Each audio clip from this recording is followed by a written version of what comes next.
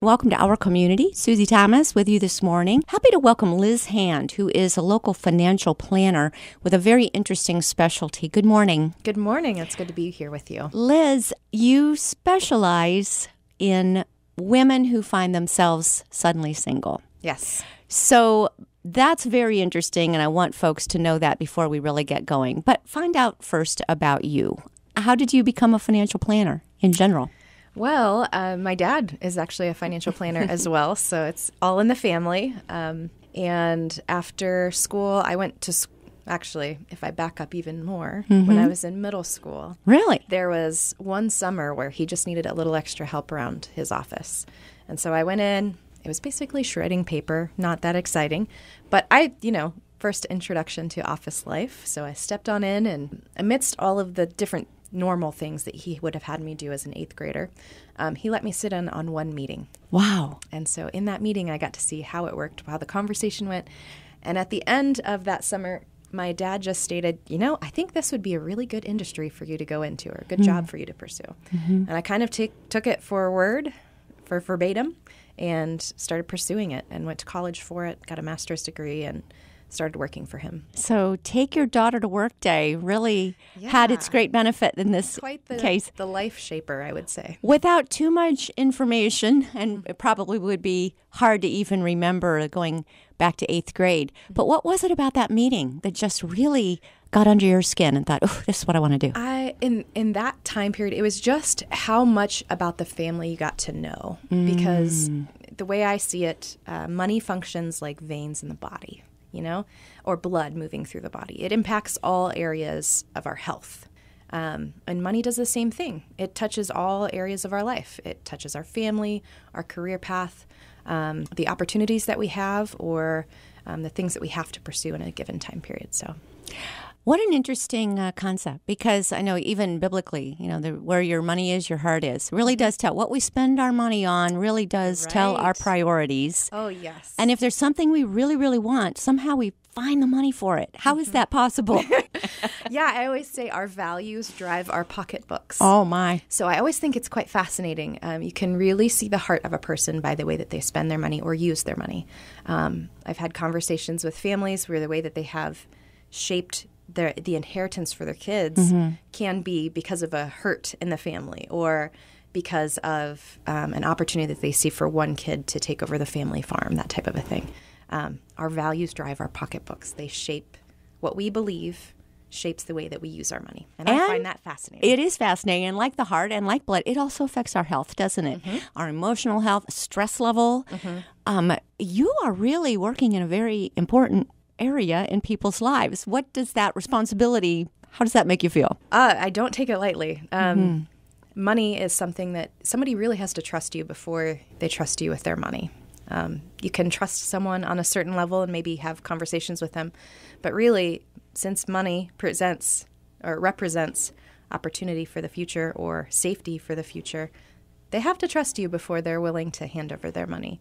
And so, the gravity of my role in somebody's life is weighty at times. If the stock market is up or down, like that can impact my sleep.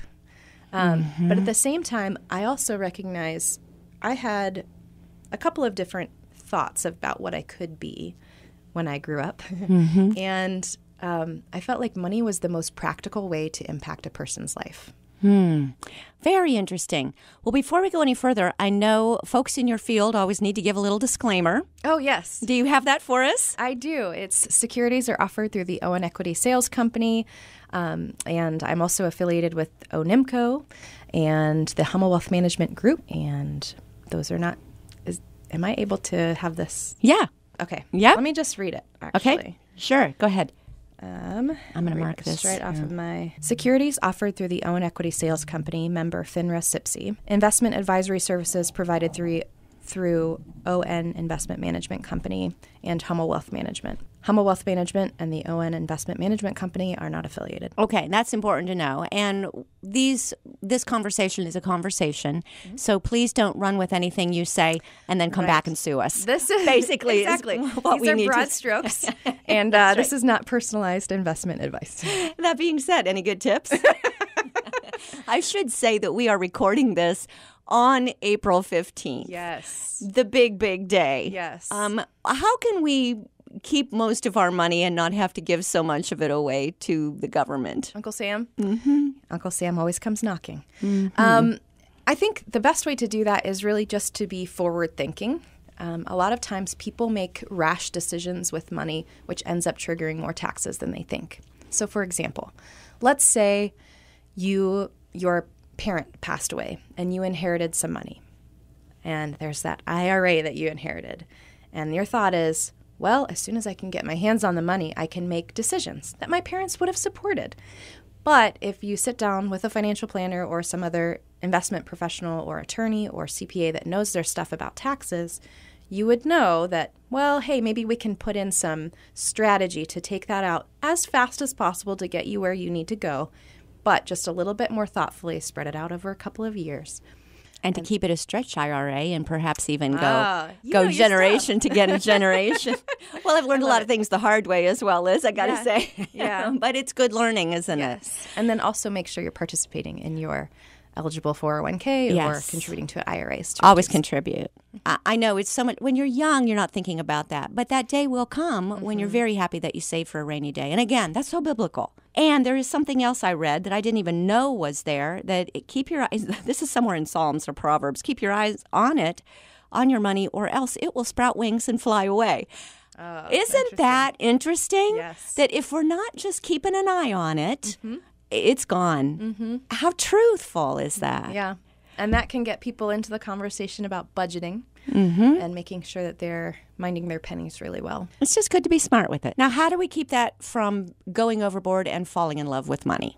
How do we draw that line? The love of money is the root of all evil. Not that just little money. line of distinction, yes. I always say to me, you have to hold your money in your hands lightly. Comes, it goes. Money is always in motion. That's something I tell myself regularly. Money is always in motion. And so in this time that I have on earth, as much as I accumulate, as soon as I pass away, it doesn't matter. And so what am I doing with that money in the time frame that I have it?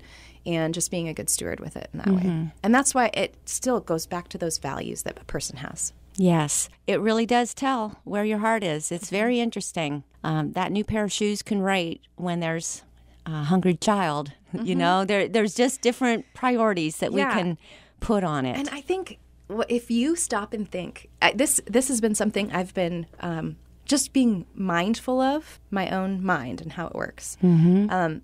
I got into a habit. I'm a mom of 2 kids, and I've recognized that since I have had both of my kids, I buy coffee a lot more. Go through the Starbucks line or any place. And it's like I'm in the car, I'm doing the mom thing, and then something kicks in and I'm like, well, I can go get coffee. There are these little purchases that you make on a regular basis. You make those purchases not really with any intention. It just kind of happens.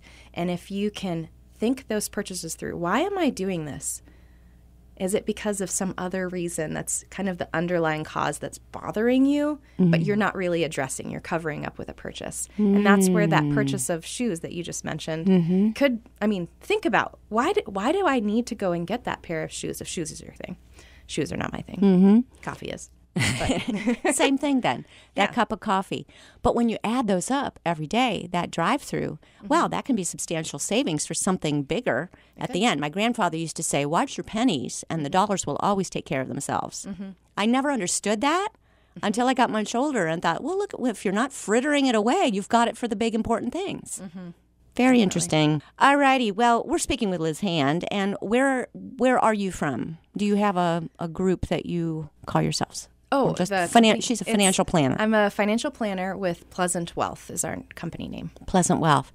You somehow have gotten into a specialty of particularly, which I think is interesting, women who suddenly find themselves single for whatever reason. Sometimes it just comes out of the blue. You get absolutely blindsided, either as a personal tragedy, always it would be a personal tragedy of whatever kind. How did you find yourself going that direction? Initially, it was just, the history of me working. I started working for my dad, and then about 5 years in, we purchased a practice. And within those I think it was the first year, there was a client of this advisor that I was helping retire whose husband passed away very suddenly. And I just witnessed a series of meetings and just how it warped her personality. And it wasn't like she just became so anxious. Yeah. And so I was seeing that it was hard for her to keep track of details and conversations that we had. Our meetings had to be shorter because she would get to this point of just anxiousness where she started physically shaking. So that would be kind of the base of it. About 2 years ago or so, I just looked at my client base and I thought, which of these conversations am I really having the best conversations where I feel like I'm the best for this person? And there's something about having to go through a really hard situation and just needing practical advice without disregarding the emotional side of it. Right. And I felt like I could bring that unique piece to the table as where, I mean, not every advisor, but most advisors are really uncomfortable with tears, are really uncomfortable with going into the history of you and your spouse. So I've heard stories of women who their spouse passes away and the spouse was working with the advisor, and all of a sudden, instead of referencing Jim by name, they are calling him your deceased spouse. And it's like, hey, you had this relationship with my husband, and I want to remember him. I want his name to be brought up, but you keep referring to him as my deceased spouse. Those are places where I feel really comfortable for whatever reason. And so I feel like I can just bring more value, a little more balance to the conversation.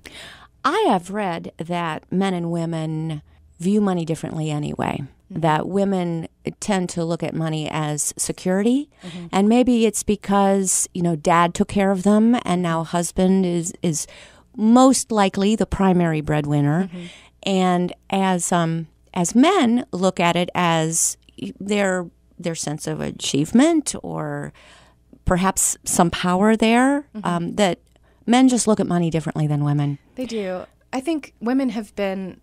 Just with how society has formed over time, women are later to the game in earning their own money. It's true. Or, they've taken time out of the workforce to care for their kids. And in that same time period, their husband was having conversations about contributing to a 401k, or their husband had a buddy that he was meeting on the golf course that wanted to help him buy into a mutual fund. And so these are just natural conversations he's had over his life. And a woman has maybe not had those same opportunities or casual conversations. So yeah, I think women do view it quite differently, and they're used to being the budget keepers of the home. So investments. That's right. So probably women have a better idea of actually where it's going than the men do. Probably, yeah. They just know where it's coming from, and the women know where it's going. So we Yes. make a good team. Yes. Ordinarily, if all the wheels are rolling in the same direction, it's Yes. a good thing. We are speaking with Liz Hand. She's a financial planner. We're going to get into this a little bit deeper as far as women who suddenly find themselves single and what they can do financially. Stay with us. You're listening to Our Community.